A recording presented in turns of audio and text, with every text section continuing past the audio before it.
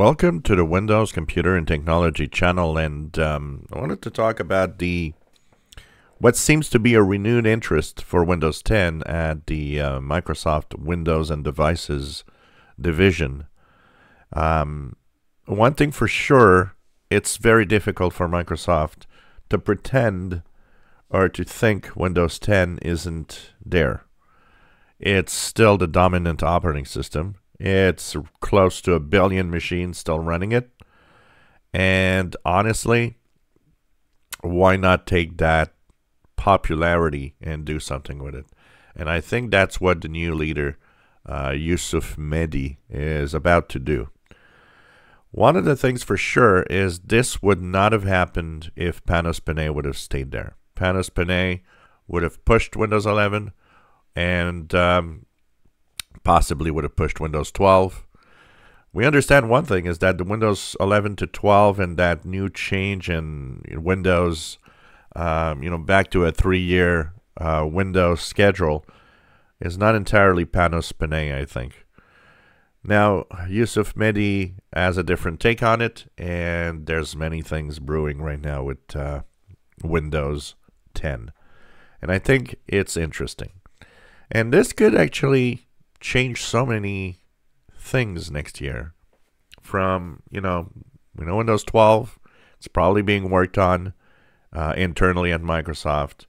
We have Windows 11 that, it's a quarter of the machines. It's not that it's not used. I mean, there is roughly close to 400 million PCs running it. That's pretty nice.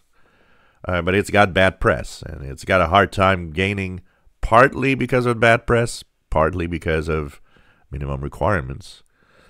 I think a lot of you out there with machines that do not have the minimum requirement, like this machine I'm running right here, which does say here this PC does not currently meet minimum requirement, we'll be happy to see that there would be an extension. And I think just the fact that they're talking about it and where we are at 1 billion machines running Windows 10, something's going to happen, that's for sure. I've had a lot of people comment saying, hey, they're happy, yay.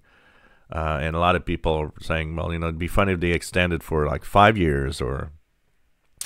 Yeah, I don't know how long they would extend. I would personally think they would extend maybe 2 years, 2 to 3 years. We'll see. And of course, all of that will go with the popularity of Windows 12. When this could be announced, I have an idea that I was thinking about, and it's the fact that they could be waiting but after Windows 12 is released to announce an extension to Windows 10, because they'll be able to further see how much market share Windows 11 has gotten a year later, and what's happening with Windows 12, the popularity that it might have. So it's not for tomorrow, definitely. New features. They did say that 22H2 is the last version. What about if they had that crazy idea of saying, you know what, maybe next year we'll have 24H2 with tons of features. I would see that happening with the change that they are actually talking about. But definitely, I think Windows 10 users are in a kind of a renewed interest moment that could be exciting. And especially, if it makes your PC run many years more, that's a good thing. If you enjoy my videos, please subscribe, give us thumbs up. Thank you for watching.